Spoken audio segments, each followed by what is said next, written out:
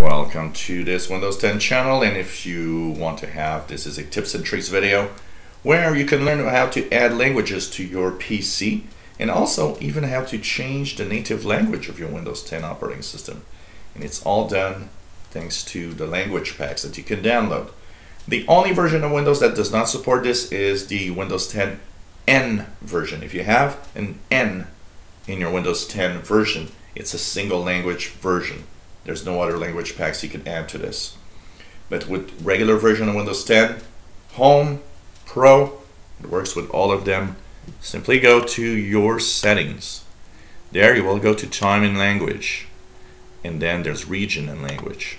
Here you have language packs. You can add a language. So you click that button here and you choose whatever language you want to add to your computer. There's a lot of them. Once you have installed a new language, you will have language packs that you can download for them. So say for example I want Espanol, and I want Espanol from Ecuador. Well, you click here and it's going to add. Here we go. Now it searches Windows updates because each language have language packs. So you go to the options and you see here there's a download button for three things: language packs, basic typing, and handwriting. And if you download the language packs, it might add even a download for speech. So download everything. Once that is done, all you have to do is simply click the language pack that you want as a default. Click Set as Default, and it's going to change to Windows Display Language. So this means this will be your default language from now on. It will need and require you to restart your PC.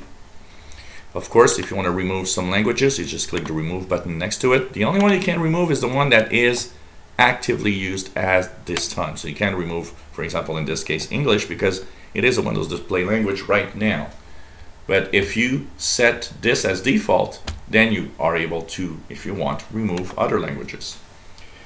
Once you restart, you'll notice that pretty much everything is in French. The only thing you have to understand is that the apps that you've installed might still be in the native languages. So what do? Simply uninstall them and re-download them from the Microsoft Store, or simply re-download them from the web browser you used to download the program. It will then download and install in the native language you have chosen. So that's as simple as that. And of course, you can switch back and forth between different languages, but still remember that the apps will need to be updated or re-downloaded to match the languages afterwards. But it's a great way to simply have your computer and your favorite language on your PC in Windows 10. You enjoy our videos, please subscribe, give us thumbs up, and thank you for watching our videos.